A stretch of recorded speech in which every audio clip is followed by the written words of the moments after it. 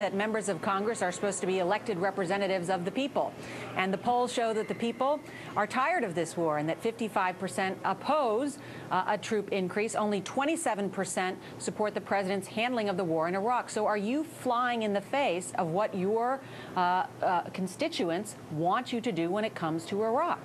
You know, I have a very personal reading on this, as you remember, Nora, because I went through this. And you still made it, right? Yeah, and I think the fact that I got elected, you could interpret it many ways. But obviously, the majority of Democrats who came out in the primary were prepared to deny me nomination based, I would say, almost entirely on my position on the Iraq war. But when it came to the general election, Democrats, Republicans, and Independents said, this is more complicated than that. Joe's doing a good job overall. Let's give him a chance to continue to be our senator in our interest. I think the public is obviously frustrated, disappointed, angry about the lack of success in Iraq. So am I.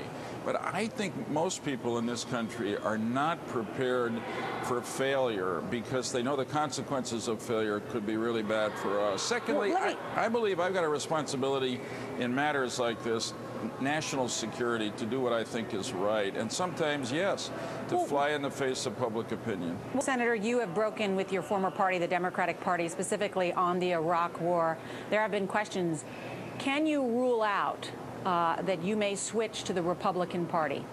I wouldn't rule it out, but it's certainly not my intention. It's not my desire. You know, what would cause you to switch to the Republican Party? I'm not going to set any conditions, but, you know, my real hope here is to stay and fight for the kind of Democratic Party I joined when John F. Kennedy was president, which was progressive on domestic policy and very strong and muscular on foreign and defense policy. I think. But Senator, arguably there's not one Democratic presidential candidate that is espousing that particular position, right?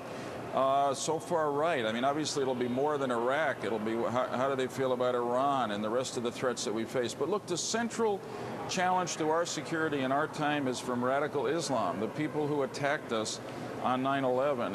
And to be as direct as I can be, Nora, in this question of who I will support for president, I'm going to wait until both parties have their nominees, and I'm going to support the candidate that I think is best for our country, regardless of party. And obviously, the positions that they take on the war on terrorism will be very important to me.